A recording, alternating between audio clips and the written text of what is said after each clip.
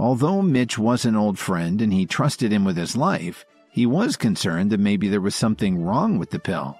What would it do to him? Would it kill him? Was it FDA approved?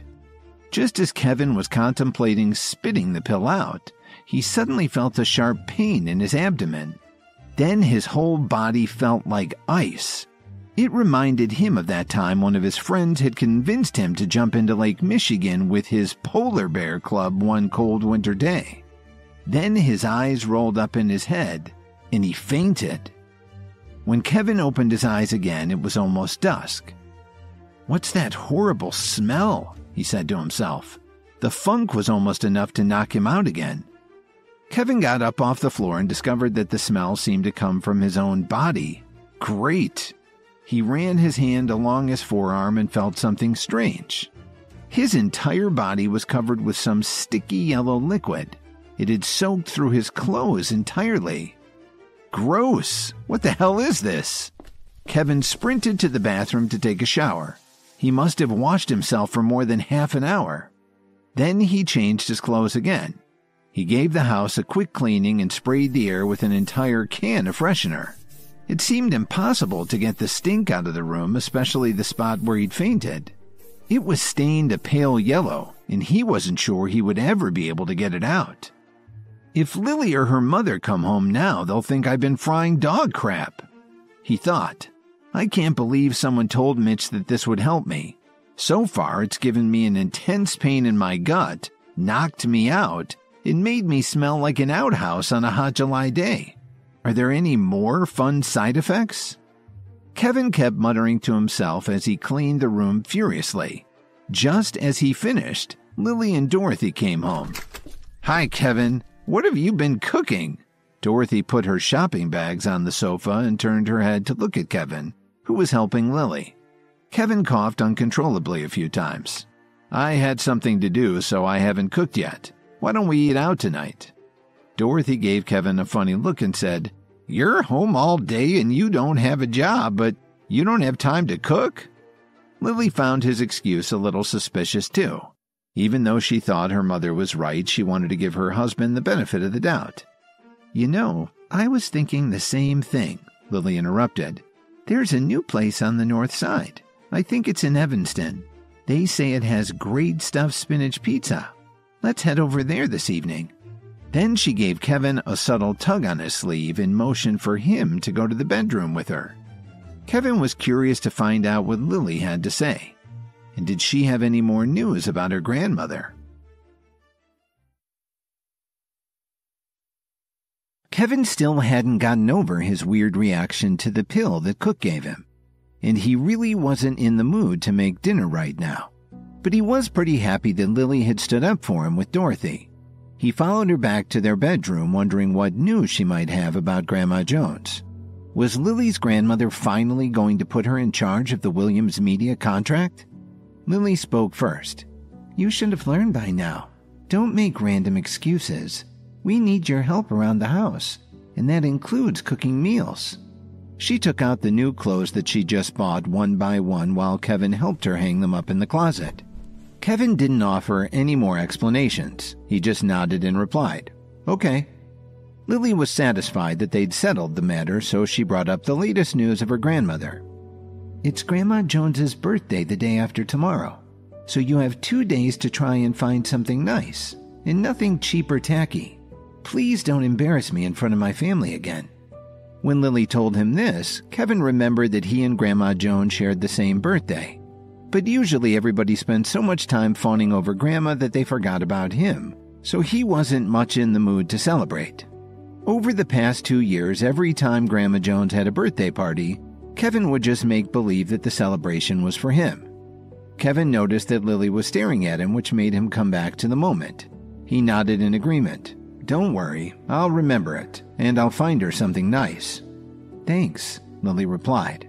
She really wanted to ask him for some advice about the partnership with Williams Media, but she also wanted to handle the problem with Grandma Jones herself, so she decided not to say anything, for now. Grandma Jones's birthday bash was held at Chez Robin, one of the finest restaurants in Chicago. They rented out the whole place just for the party. Kevin didn't arrive in the same car as Lily and Dorothy because he was out picking up the birthday present for the family matriarch. Lily sat next to her mother and saved a seat for her husband.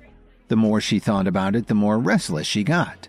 For the past 2 days, she'd asked Kevin over and over what he planned to get for her grandmother, but he insisted that he wanted to keep it a secret. This really worried Lily because her grandmother was hard to please, and she didn't want to disappoint her. When Kevin finally arrived, Lily saw that he was holding a simple gift bag like you find in a drugstore. This sure ticked her off. This was definitely not okay. Lily wasn't looking forward to spending another embarrassing evening with her family because of Kevin's behavior. She let out a heavy sigh.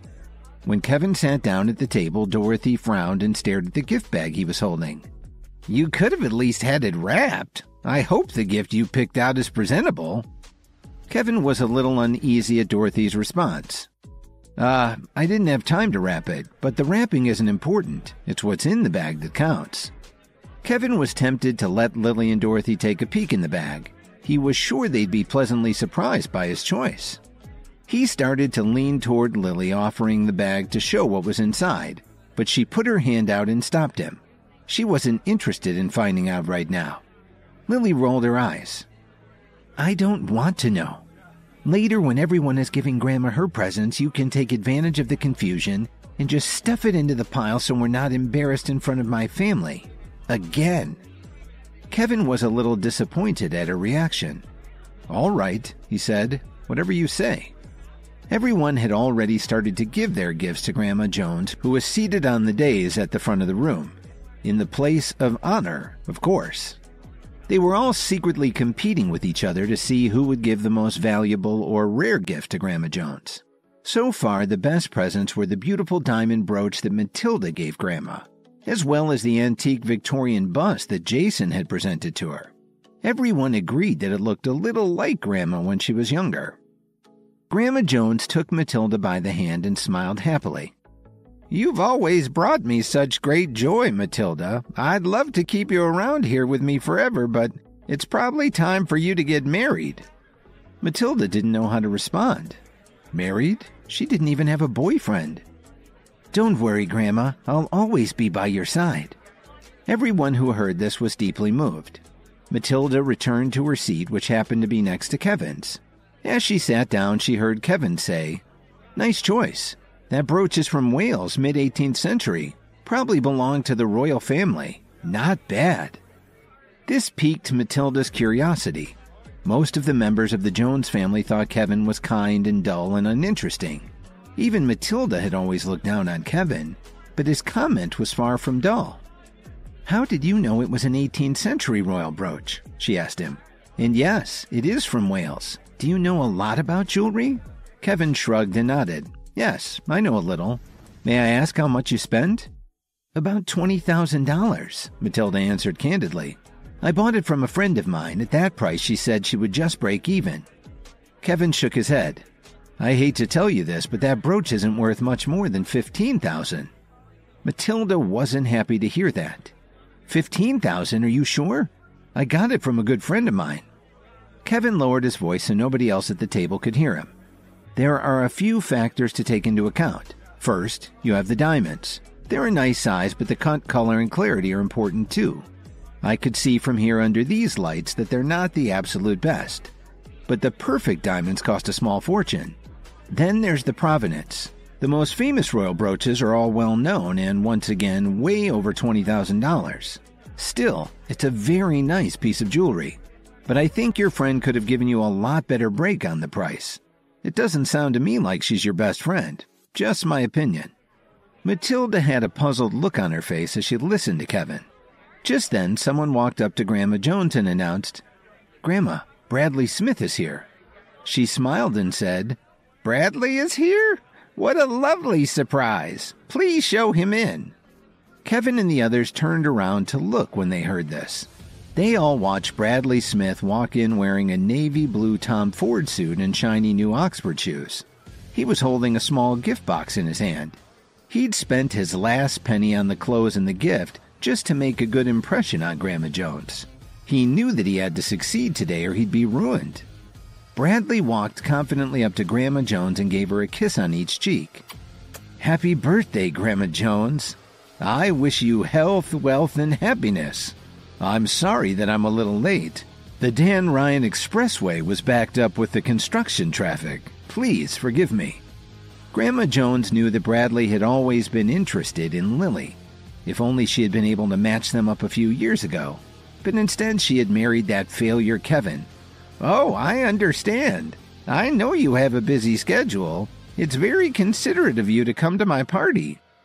Bradley smiled and looked over toward Lily. "Actually, I'm not just here for your birthday. There's something else." He paused for a moment. "Grandma Jones, I want to ask your blessing to marry Lily." She looked Bradley in the eyes and then shifted her gaze to Lily. Was she actually taking this request seriously? Lily was already married to Kevin, but this didn't seem to bother the Joneses. Nobody had ever really accepted Kevin into the family. They even treated their hired help with more respect. And that's saying a lot because they didn't treat them that well either. "Bradley, you do realize that Lily is married, doesn't that bother you?" she inquired, even though Grandma Jones knew what she wanted deep in her heart. "Grandma, I'd like to ask Lily to be my wife. You know I've always seen you as my very own Grandma. Please say yes." The whole time he was saying this, Bradley was acting like Kevin wasn't even there. Finally, Kevin had had enough of this. He stood up from his chair and yelled, "Stop! What the hell is wrong with you? I've been sitting right here the whole time and you're asking if you can marry my wife right in front of me?" Kevin had lost it. Now it was Jason's turn to stick his nose in things. "Who do you think you are? You have no right to speak here. You're not a member of the family." "I may not be much, but I'm better than you jackass," Kevin spat back. "I'll kick your ass, loser," Jason said as he rushed towards Kevin. Jason had been spoiled by Grandma Jones since he was a child, so he never learned to control his temper. He had countless fights when he was in school but never faced any consequences. Even as an adult, working in the Jones family business, he got into a lot of fights and arguments. He also got involved with some pretty tough criminals. It didn't look like his family was going to be able to make Jason control himself this time either. One of them commented, "Kevin's really going to get it now." Another replied, "Serves him right. Who does he think he is? He's just ruining Grandma's party. Why doesn't Kevin just keep his mouth shut?" Someone else at the next table said, "That's right. What gives him the right to say anything about our affairs?" Everyone was upset to see this, but nobody made a move to stop Jason. They were all expecting to see Kevin get beaten up. But Kevin stood his ground very calmly. Lily called to him, "What are you just standing there for? Hurry up and leave." She was surprised at how worried she was for Kevin right then. Things hadn't been great between them lately, but maybe they'd been together for so long that she couldn't bear to see him get the crap knocked out of him. Jason threw the first punch, but Kevin stepped to the side to avoid it and caught his fist. "So, you're going to get violent, are you?" "Okay," Kevin said coldly. Then Kevin twisted Jason's wrist with a move that his friend Emo had shown him back when he was his family bodyguard. Everyone there heard a sharp pop, and Jason let out a loud moan. "Why have you always been such a douche to me?" Kevin said as he let Jason drop to the floor. They were all shocked to see this happening, especially at Grandma's party. What was happening to their pleasant little get-together? They were all trying to get a grip on it. Jason felt like one of his ribs might be broken. He sat on the floor yelling in pain as he held his wrist. Just then, Dorothy walked up to Kevin and slapped him in the face. This caught Kevin off guard. He staggered a little and took a step back. "How dare you ruin Grandma's birthday?" Dorothy was furious. "After all that we've done for you, this is how you repay us? Get out, now!" By now, Jason was slowly standing up with a little help. "Oh, he's not getting off so easy. You're a dead man." Jason pulled out his phone, scrolled through his contacts, and made a call. But Kevin wasn't paying any attention to Jason. He was staring blankly at Dorothy. His penetrating stare made her uneasy. He finally spoke. "Lily and I have been married for 2 years. Things have been hard while I tried to get back on my feet. but I thought we still had a pretty good relationship." He began to smile before he continued. "Maybe it's my fault that everyone here looks down on you and Lily. Maybe I deserve that slap. I don't know. But from now on, we're even." Kevin clenched his fist tightly. "From now on, I'll have nothing to do with this family. I've had enough of this. If you want me to come back, you'll have to make Grandma Jones get down on one knee and beg me." Hi guys, Kevin here. Listen to full episodes of Insta Empire exclusively on the Pocket FM app. Click the link in the description to install the app now.